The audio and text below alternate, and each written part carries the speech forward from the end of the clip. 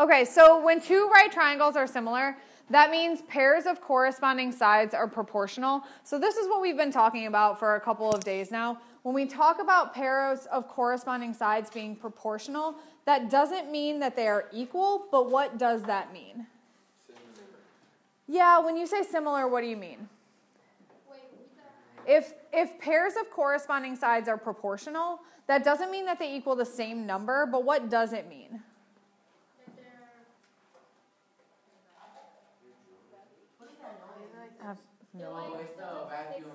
Okay.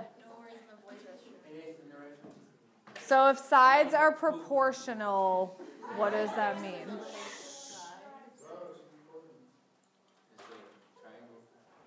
They're similar? What does that mean, though, to say they're similar? That if you could enlarge it, okay. Make it bigger. It enlarges or reduces at the same what? Rate. At the same rate. So if one of them is like multiplied by 5, then all the other sides would also be multiplied by 5. Perfect. So we can say that they're proportional, which means you can set up proportions for corresponding sides. So if I gave you this proportion where I said AB over BC, how would you complete the proportion DE? How would I complete this like question? What would go in for that question mark? EF. Why?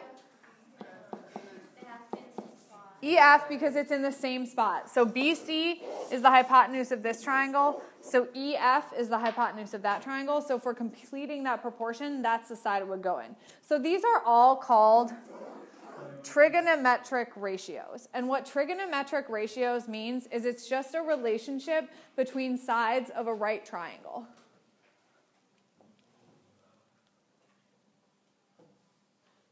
Okay.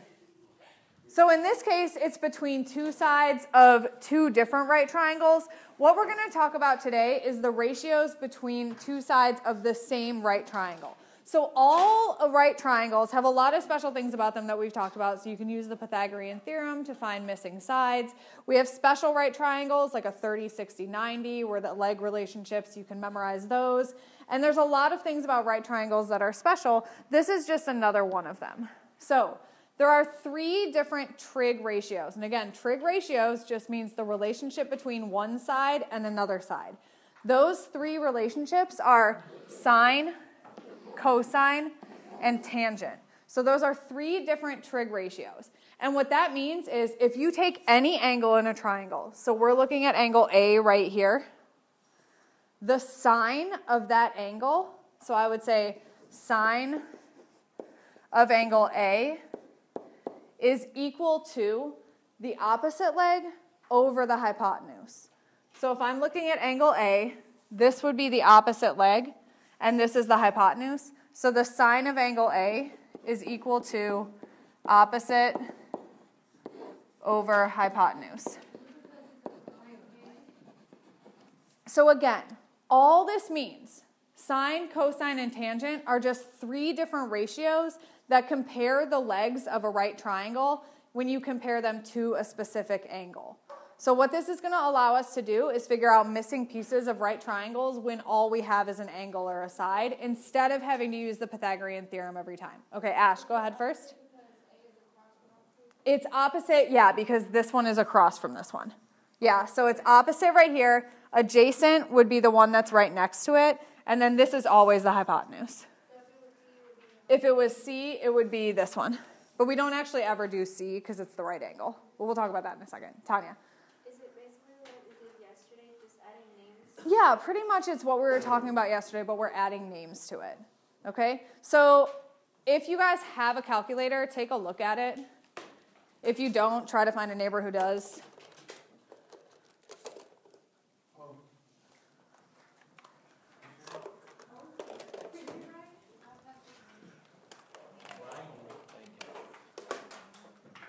Thanks, Ryan.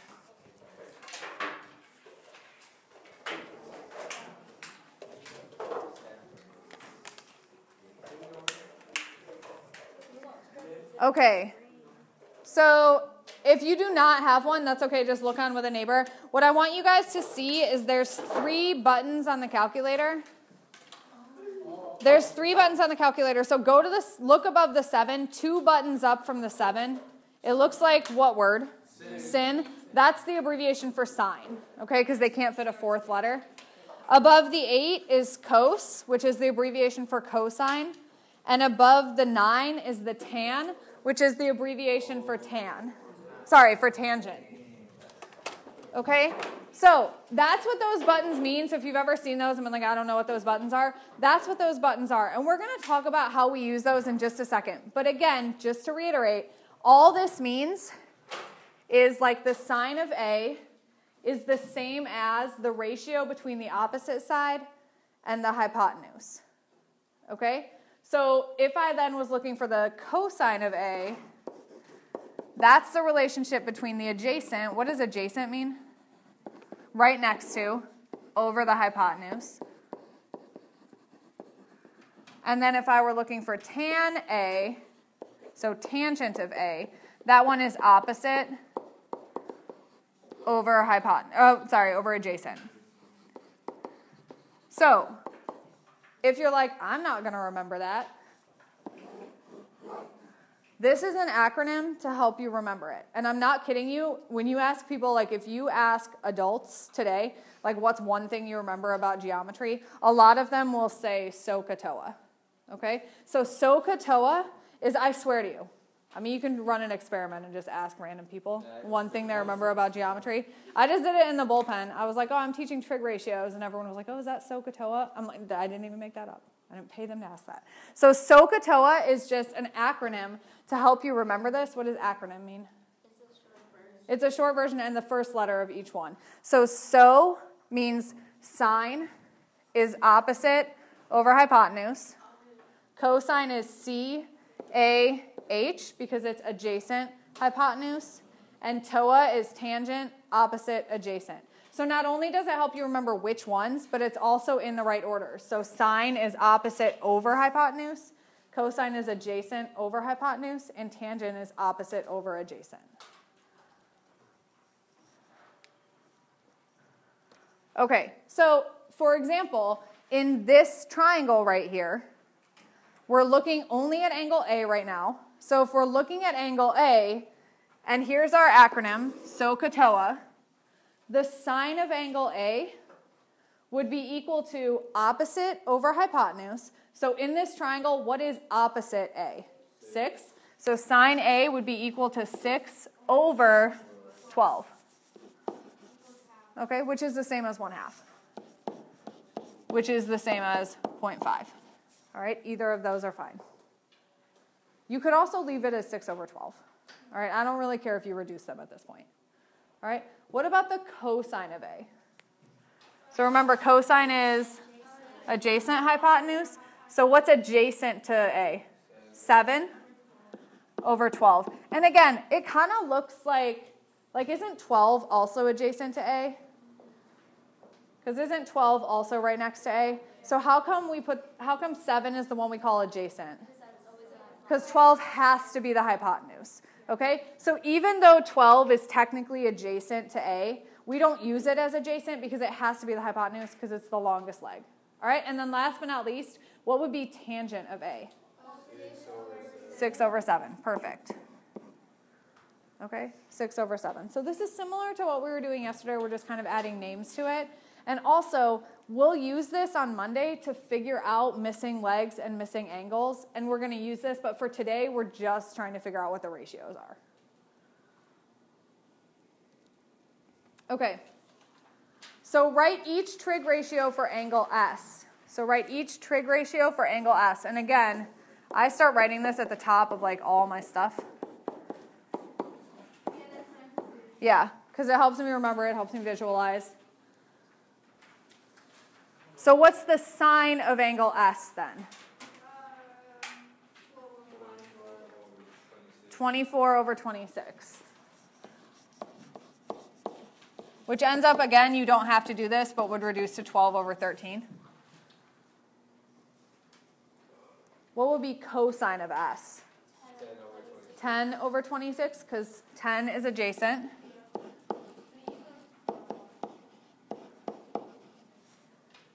And then last but not least, what's tan of S? 24 over 10. Perfect.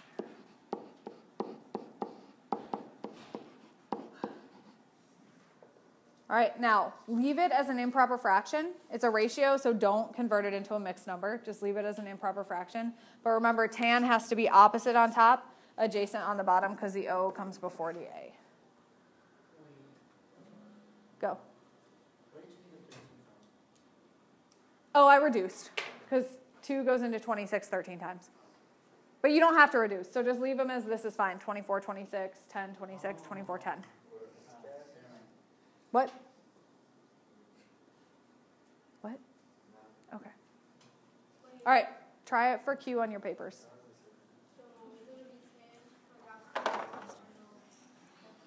Mm-hmm. So now you're doing it, all the same stuff, but instead of angle S, it's angle Q. So what would be opposite? 10. So sometimes I even write that. I just put like op adjacent right here. So I remember, because I know that's going to be the hypotenuse.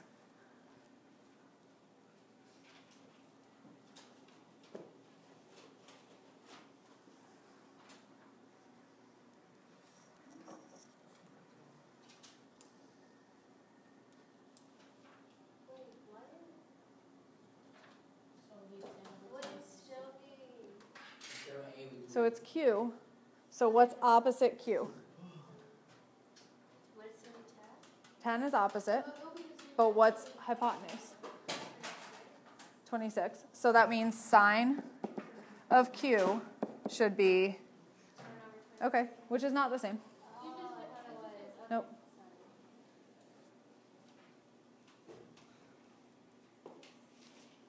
All right, so what is sine of Q? 10 over 26. Cosine of Q. And then tan of Q. Good. Okay. All right, do you notice anything about sine and cosine? They're the same, but switched? Yeah, so there's a relationship between sine, cosine, and sine of the different angles, and that's what we will work on far down the road. It depends on what angle they're asking for. So if you put sine Q is 24 over 26, that will be wrong. Because sine has to be opposite over hypotenuse. So you have to go, that's why I always like write in the angle I'm looking for. Sometimes I even like draw the opposite line. But I pretty much always label it op and adjacent.